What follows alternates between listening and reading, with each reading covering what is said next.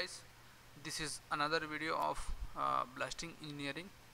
In the earlier videos I explained about syllabus and important parameters used in blasting practice, and this is the third video entitled rock breakage due to blasting.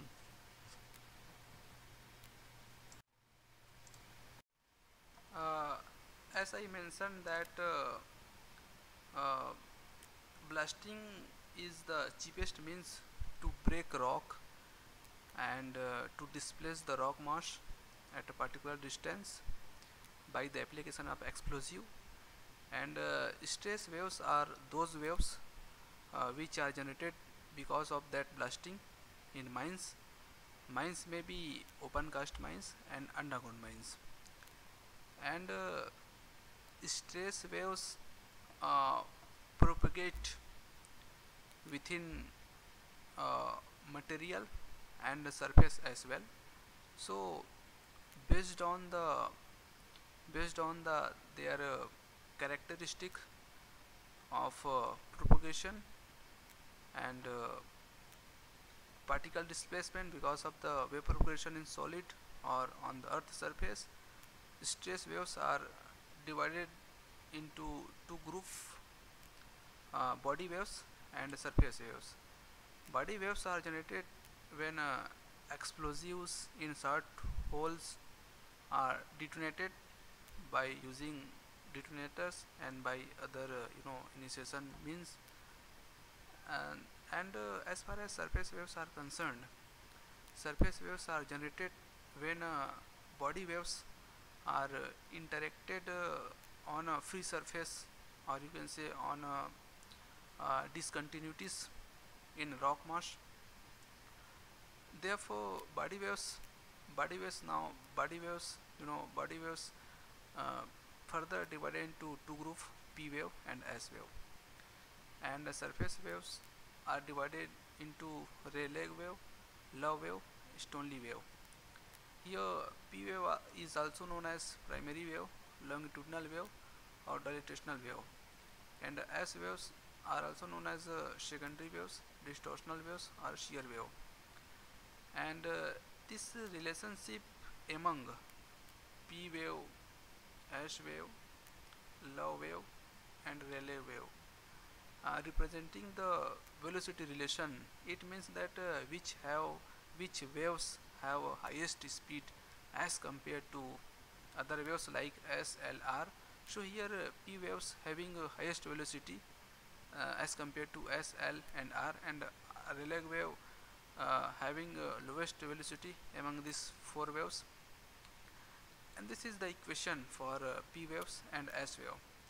This equation is basically valid for three-dimensional. So this is the velocity equation for P wave. Here is a Young modulus. Young modulus is nothing but it is mechanical property of material, solid material, which measure the stiffness of material, and it also tells about the relationship between stress and strain in a elastic regime.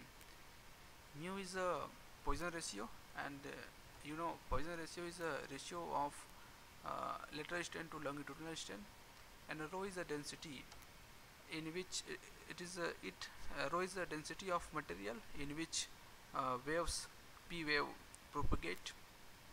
And here also is a Young modulus. Rho is the density, mu is the Poisson ratio, and this equation is for S wave. So these both equation of P waves and S wave are valid for a three-dimensional body. And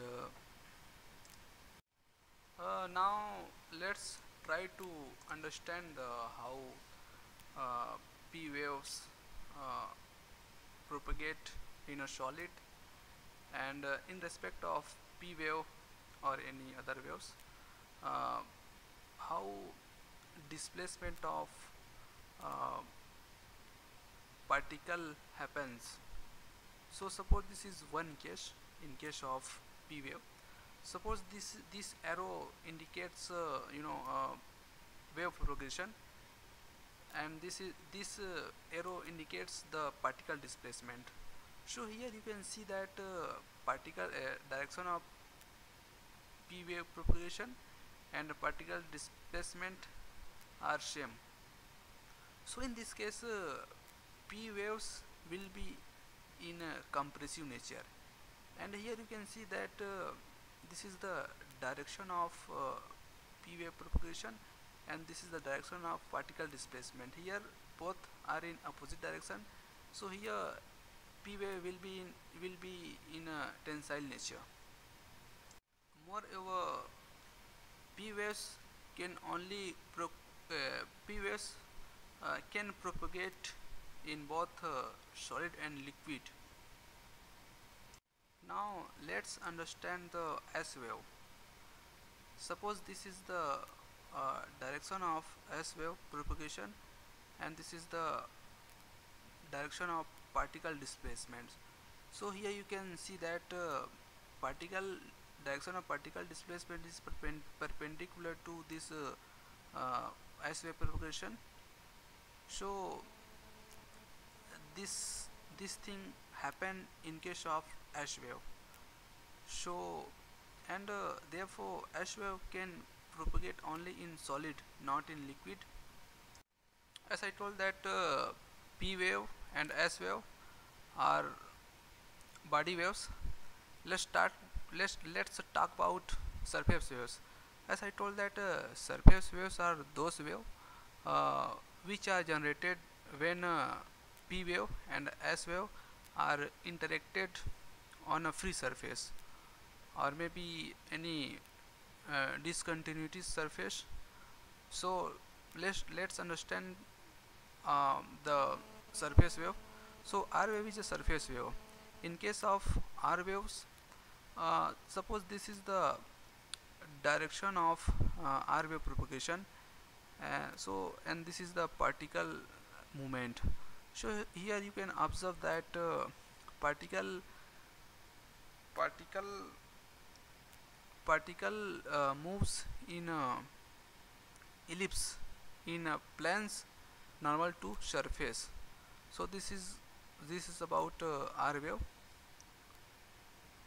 And as far as L wave is concerned, L waves cause the particle movement is horizontal direction. This is the direction of L wave propagation, and this is the direction of particle displacement.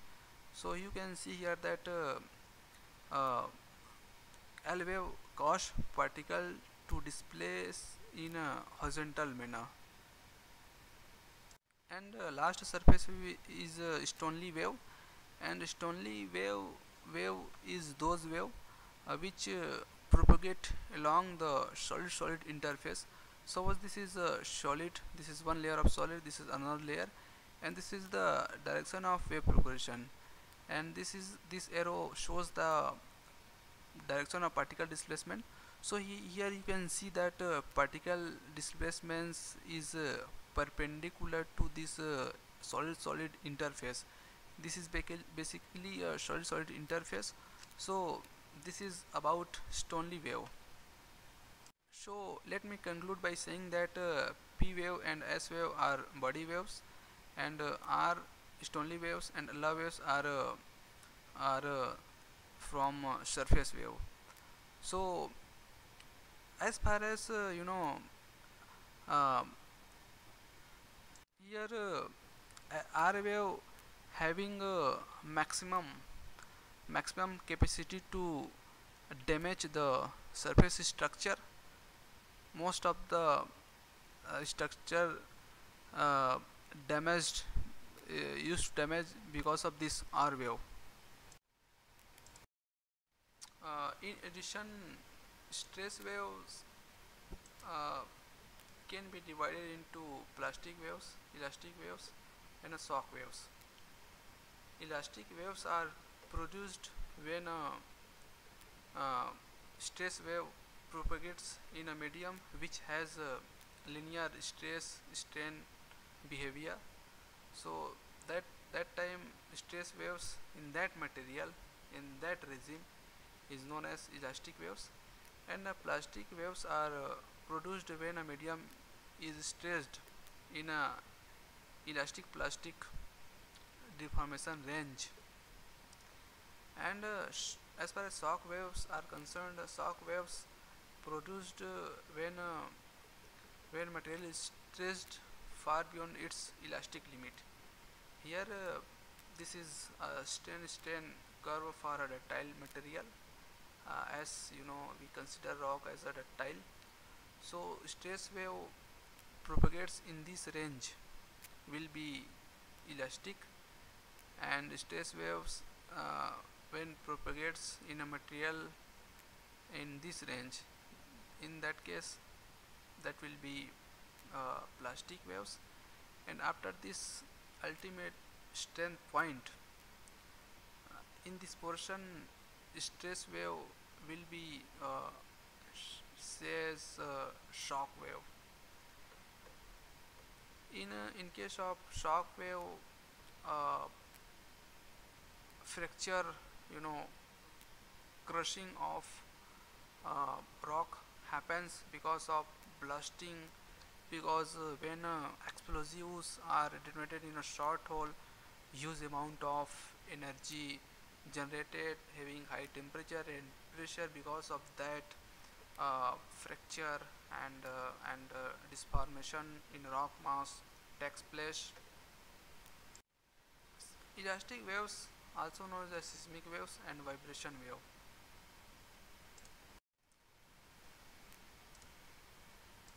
This is the cross-sectional view of a branch. This is the short hole, inclined hole, short hole, bench face, bench toe, bench crest. This is the bench flow. This will be the bench height, and explosives poured in short hole.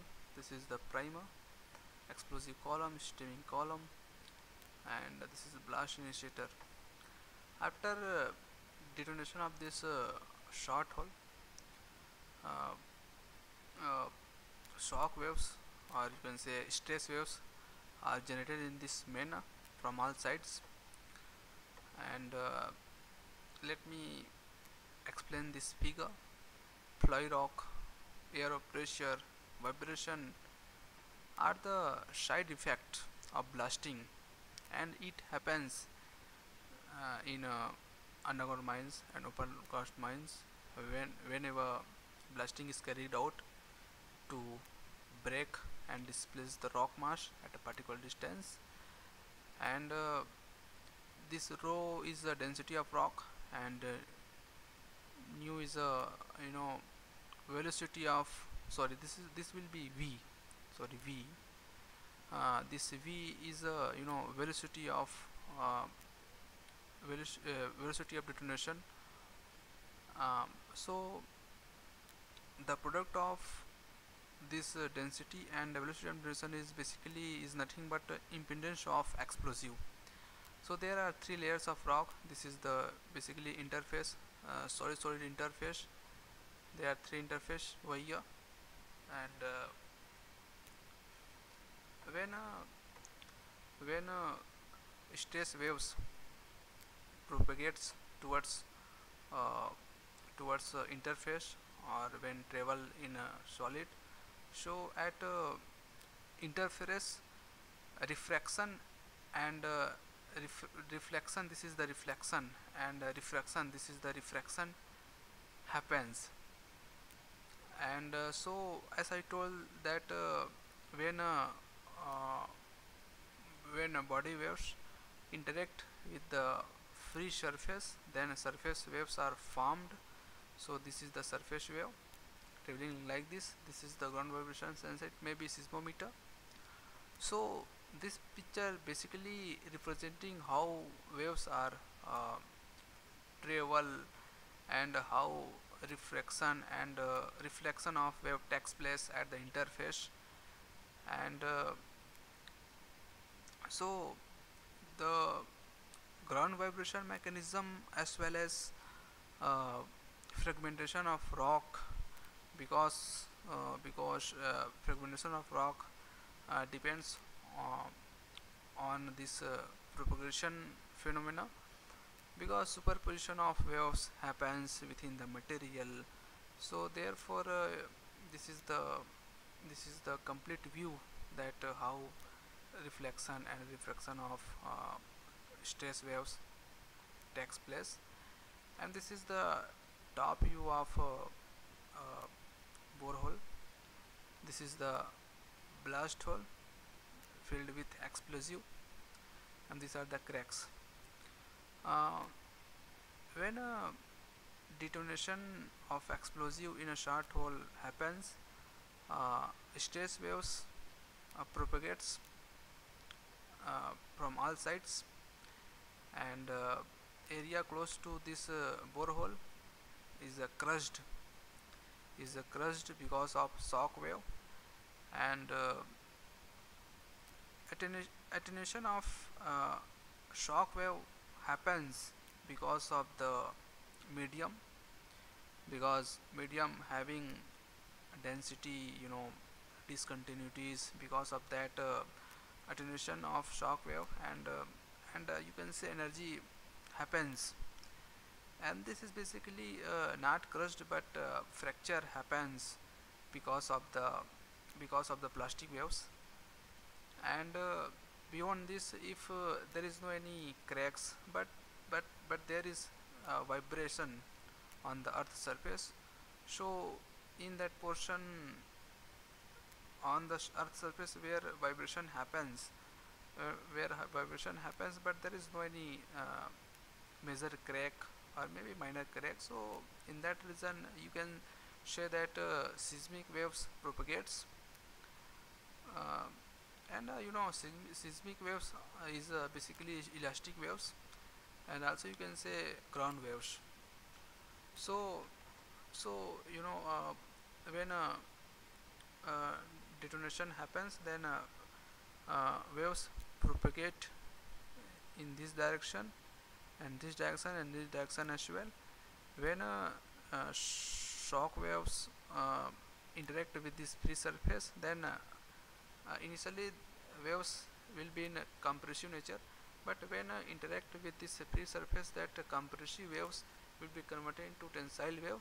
And most of the fragmentation happens because of the tensile wave. Because rocks uh, rock can be broken easily in a tensile wave, by using tensile force as compared to compressive. So therefore mostly fragmentation happens because of the tensile wave.